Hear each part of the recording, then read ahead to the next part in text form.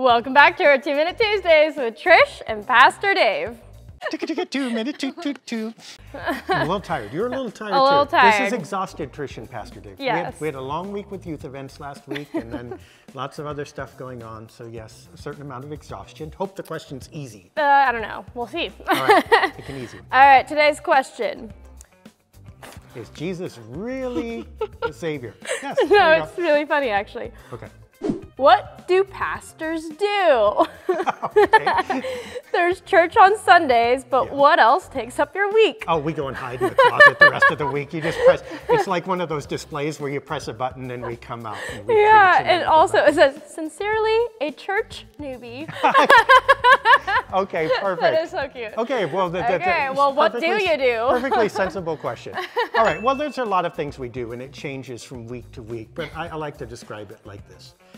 That being a pastor and having that as a full-time vocation kind of frees me up from worrying about things the way the world would. Like, you know, how do we pump this product out to people or sell it, or you know, how do we make money or whatever it is.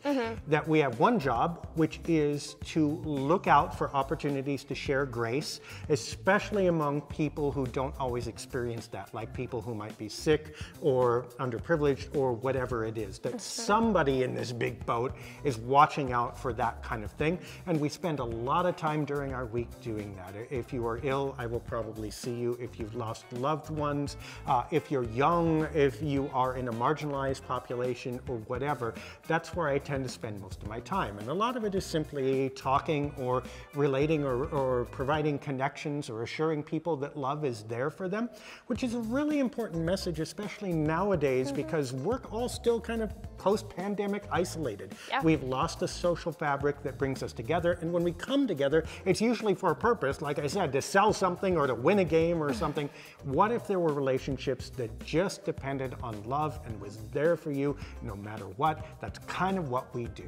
And it'll depend. It's everything from sitting and having coffee with someone to doing a funeral to, I don't know, writing musicals for kids so that they can share their gifts.